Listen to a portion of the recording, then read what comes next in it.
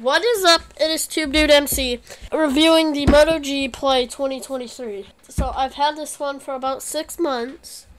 It's laggy on games, so I don't suggest games. This is obviously the normal Android interface. Pretty simplistic design. It's good for browsing the web like this. So a pretty good starter phone if you don't need something that takes a lot of power, but is still efficient enough to run like YouTube, Instagram, Facebook, and all of them. Then this may be the one for you. Not sure, but it's decent. It's around $100. I'll probably leave a link in the description. Now, like I said, do not. I said do not.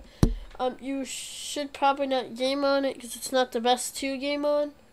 But overall, it's a good phone to get started with. Bye. That is Tube Dude MC signing off.